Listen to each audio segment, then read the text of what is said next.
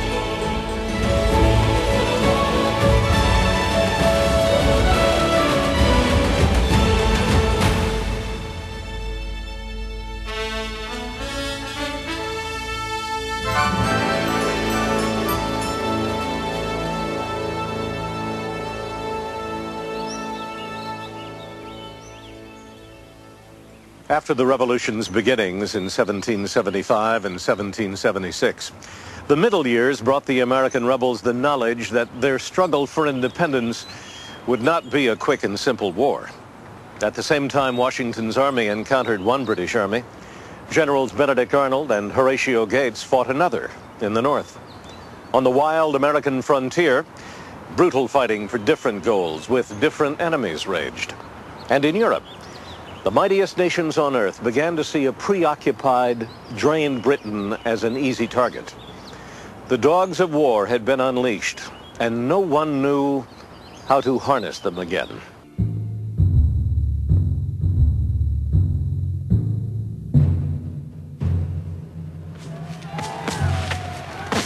The Battle of Trenton is a part of one of the most magnificent campaigns of the American Revolution. The 10 days at Christmas, 1776, if Washington had done nothing before or nothing after, those 10 days would have guaranteed him a spot in all of our history books. Necessity, dire necessity, will, nay must, justify my attack. Victory or death. George Washington before Trenton. On Christmas night of 1776, Washington led 2,400 of his dwindling army to the banks of the Delaware River. He planned to cross the river and attack the enemy-held town of Trenton, New Jersey. His men were Army regulars, not militia. By now, Washington was convinced that only a standing army could meet and defeat trained British forces, an army, he said, that would look the enemy in the face. It is fearfully cold and raw, and a snowstorm setting in. The wind is northeast and beats in the faces of the men. It will be a terrible night for the soldiers who have no shoes. Some of them have tied old rags around their feet. Others are barefoot, but I have not heard a man complain. Colonel John Fitzgerald, Christmas, 1776.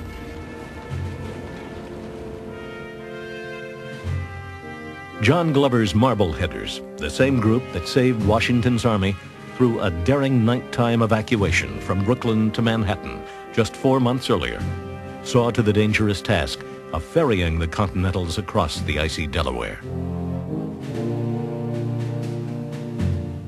Glover's men have had a hard time to force the boats through the floating ice with the snow drifting in their faces. I have never seen Washington so determined as he is now. He is calm and collected, but very determined. Colonel John Fitzgerald.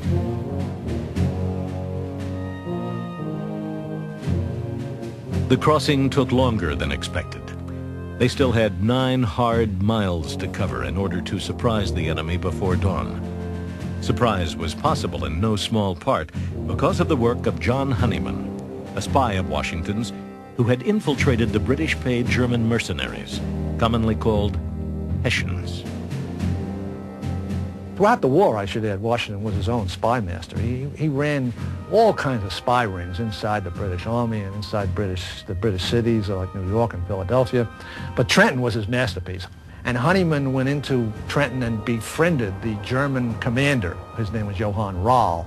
And Honeyman told Rall, "Oh, I've been over on the other side of Delaware. Washington's army is falling apart. There's nothing left. He's gone. You know, there's nothing. Don't worry about the Americans. Have another drink, Colonel," and so forth. Honeyman, meanwhile, would get back to Washington and give him a complete breakdown of every move the Hessians were making, the disposition of all their sentries, the whole operation of this Hessian outpost there at Trenton.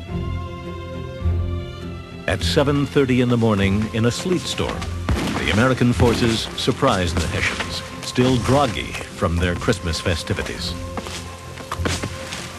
There are probably no troops, British, Hessian, or Loyalists, that would have stood against the Americans at Trenton. They were caught totally by surprise. They were disorganized, and they really didn't know what was going on. Plus, the weather was bad, and it was hard to fire their muskets. The Hessian commander, spent after a Christmas night of drinking and gambling, tried to rally his troops. We could hear him shouting in German, "My brave soldiers, advance!" His men were frightened and confused, for our men were firing upon them from fences and houses, and they were falling fast. It was not long before Rall tumbled from his horse, and his soldiers threw down their guns and gave themselves up as prisoners. Colonel John Fitzgerald.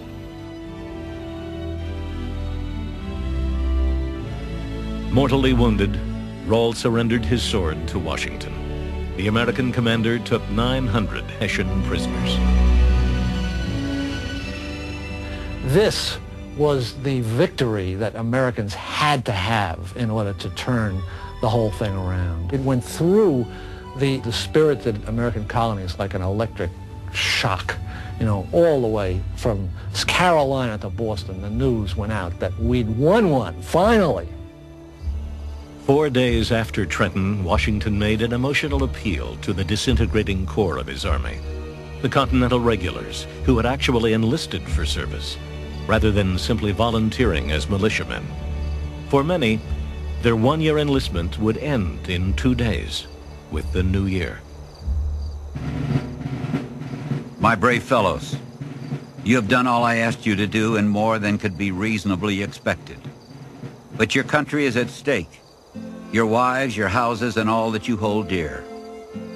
You have worn yourselves out with fatigues and hardships, but we know not how to spare you. If you will consent to stay only 1 month longer, you will render that service to the cause of liberty and to your country, which you probably never can do under any other circumstances. The present is emphatically the crisis which is to decide our destiny.